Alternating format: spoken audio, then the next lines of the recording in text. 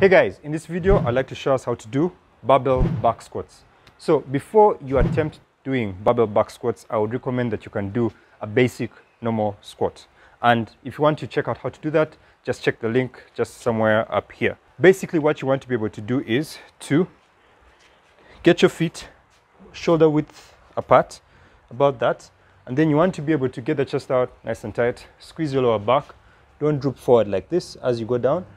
Squeeze your lower back and think of driving your weight through your torso, through your hips, through the knees, and then through the hips, through the heels, not onto your toes. Don't get onto your toes. So something which helps is you can actually just remove your shoes and be barefooted if you're failing to feel your heels really well on this motion. So chest out nice and proud, squeeze your lower back and go down. And preferably, you want to make sure that you go beyond 90 degrees. So you want to make sure that your hips don't just stop there. Get some range of motion, at least 90 degrees, or even if you can go below that. That would be good. And then coming up, still chest out nice and proud. You drive through your heels, through your knees, through your hips, your torso, to the top and jack out. Squeeze those glutes, those glutes to get your hips out, nice and proud, and then again, down and up.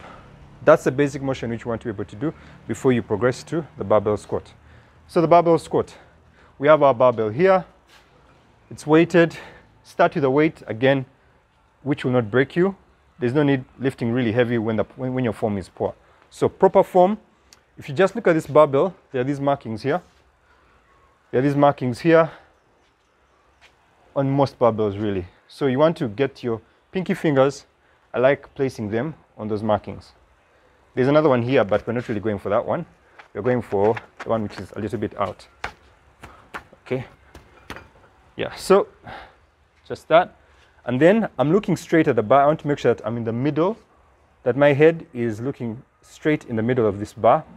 I'm going to take a step forward and get out under it. So it's a back squat. If you notice where I'm resting the bar, I'm not resting it on my neck. Just coming a bit closer. Not resting it on my neck. I'm resting it just behind my shoulders. So there's a groove between my middle deltoid muscle, and then the rear delt. Just somewhere there is where I'm resting the bar. So once again, pinky finger, step one. Step two, 1 foot forward, get in under the bar. Bring the other foot to the same level. It's resting just behind my middle delt, just behind my shoulders. Then I'm going to come up and step back 1 or 2 steps. Brace my core, keep it nice and tight.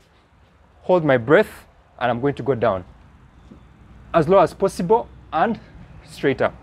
Open up. Go down. Straight up. Blow out as I come up.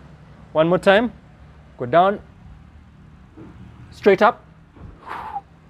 Just like that. And then when I'm done with the reps I'm doing, move towards the bar. Make sure it has engaged well. Drop it and come off. And that's your barbell squat. If you're looking for programs, structured programs to get you strong, building muscle and burning fat, check out the link below. These programs really work for everyone, whether it's gym or whether you want to work out at home. All right, till next time, take care.